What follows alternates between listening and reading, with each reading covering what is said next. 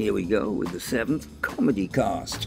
And there's still no sign of comedians coming to Paris, but I am, and this recording is being made on the vessel, the Seven Sisters, somewhere out at sea between New Haven and Dieppe. So it's 2001 and 2021.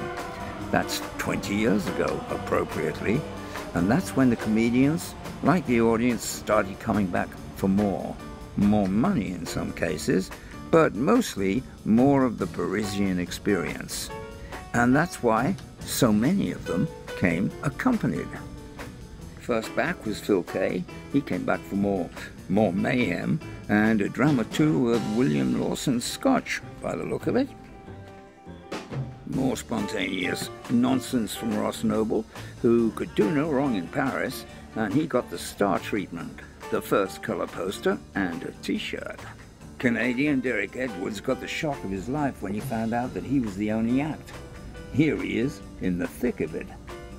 Making a welcome return, Dave Fulton came without his fiancée, but he brought the absinthe and left with some artwork.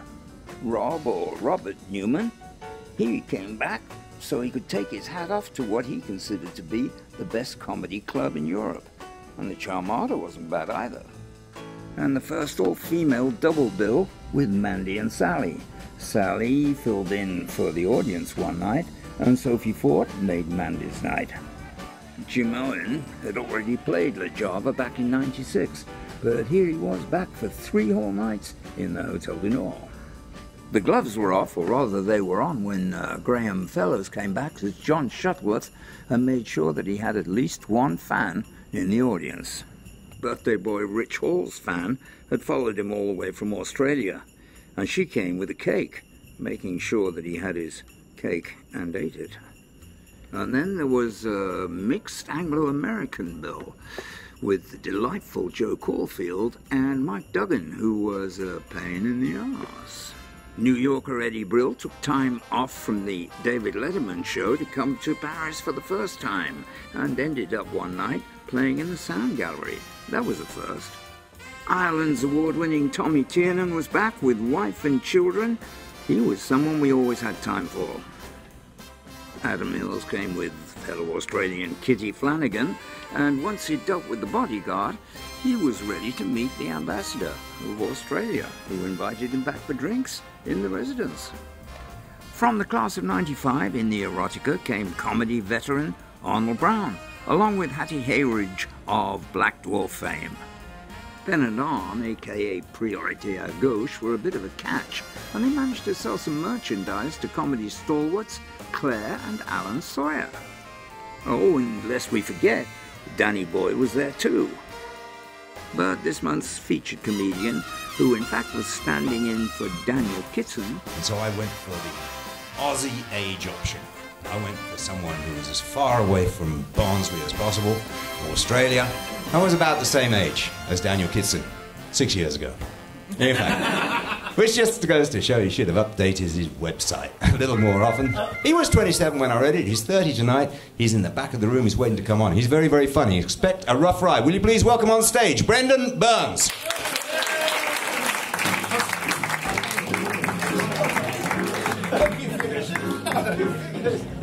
Thank you.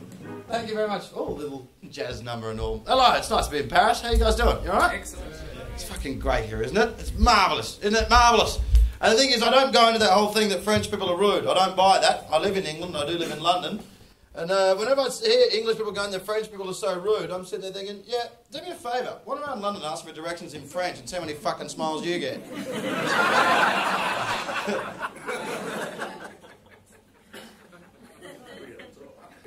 So I just like to say, he knows. See, if he caught you, that'd be weird. We'd never bring that up. See, look at that. He said, don't even think of going there. Your boyfriend and girlfriend or brother and sister? Girlfriend. This is your girlfriend? Oh, I'm so fucked, man. I'm so sorry. No wonder.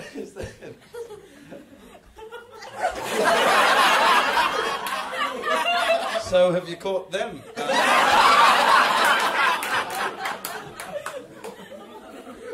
Please don't tell me this is your girlfriend's parents and you're just meeting them. Huh? First time meeting the parents. Good call, dude. Well, at least there's nowhere to go from here. You've got to like the kid now. Let's face it, you're there going, you know, you thought you were going to get a hard time tonight, son? I'm laying the fuck off you. You're in my call book. Fuck my daughter senseless. Go nuts. You're part of your family now, son. Your family. So what are you doing catching him wanking then? He's there just going, dude, come on. If I could buy my friend a very stiff drink, that would be very good. What are you drinking? Pint, please, man. Pint, please, for the fella. He's thinking, pint, please. Oh, my God. I really hope, you know, I mean no disrespect. I'm really not picking on you. I think everyone in this room likes you a lot and feels for you.